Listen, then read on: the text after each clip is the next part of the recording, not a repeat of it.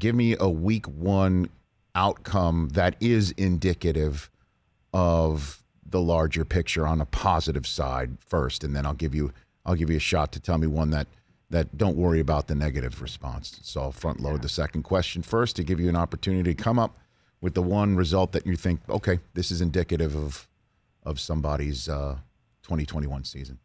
Well, last year I was on the Kyler Murray as an MVP candidate express, and he came out the gates and was playing outstanding, and then he got hurt in the second half of the season and wasn't quite the same guy. Now you're seeing, with the additions of Rondale Moore to go along with Christian Kirk, now you've got two similar guys, run after catch guys that really fit that scheme, and then obviously you've got D-Hop who can do everything, and then whatever you get from A.J. Green is gravy.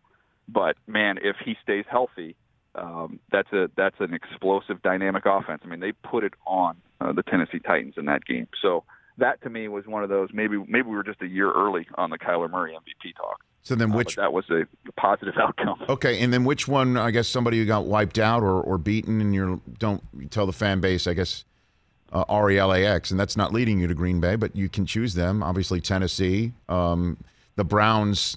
Had a troubling end of a game that was otherwise terrific. You want to give me one on that front? Buffalo? Yeah, I think the Browns are going to be fine. I mean, they would love to have finished that game and won that game, but roster-wise, they are loaded. They have talent everywhere, and Baker's not. I don't think Baker's great, but he's really good, and really good quarterback play with the rest of the talent that they have. I mean, that's as good a team as they're going to play all year with the Chiefs. So the Browns are going to win a boatload of games.